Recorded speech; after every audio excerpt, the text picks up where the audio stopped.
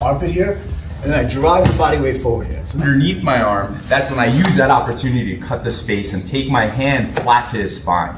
So I step in, I get a nice strong angle, outside hand on the collar, actively pulling Shintaro off his shoulder, hand to the hip.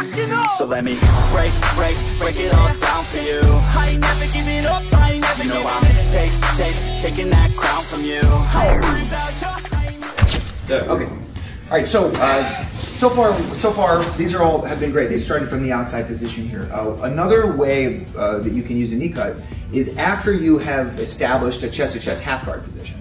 So rather than kind of ending up in a position where we're here in a kind of a headquarters, sometimes, especially if your partner's really good at defending this, you'll find that it's easier for you to work from the half guard, and forcing the half guard involves just what we were doing here. So you've got your knee in position, we'll take our left leg, bring it over the top, and then from here we're gonna walk our partner's legs together. We're gonna pinch our knees, tilt our hip, and then as he goes to post and frame here, we're gonna take our left arm back, punch our arm through, and the second hand, even though he's got this frame in place, we're gonna go elbow to elbow, and as he goes to lock up a half guard here, we're gonna keep our chest towards our partner's chest, and we're gonna focus on cross-facing our partner directly from here. You're gonna lock your hands, and then from here, you're gonna walk until you can free your knee. So as he goes to hold, trap my leg above the knee here, I'm gonna walk until it's possible to free this right leg. Now, in a situation like this, normally we would be looking to mount, but sometimes it's very difficult to do that. So we're gonna move up into a tripod position, then we're gonna sweep our two legs out in this direction. Now we're in it's essentially a knee cut position, but we have direct control over our partner's head and we have a very strong underhook.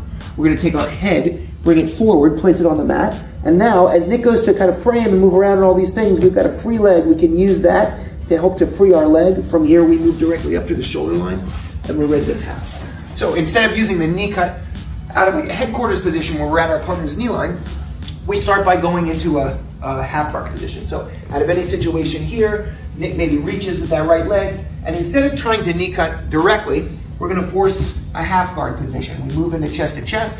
If there's a frame in our way, a lot of times from here we can pull it down, push it up, clear it out of the way, and then move our body forward into a position that looks like this. From here, we walk with the goal of freeing our knee. If we need to, we'll take our forearm back, push our partner's leg down, and start to drive to the mount. Nick's a good man, knows what's going on, is not gonna let me pass, so we're gonna tripod, cut the legs back in this direction, and now we have the ability to create a cross face where he's looking to his left, but his knees are pointing to his right.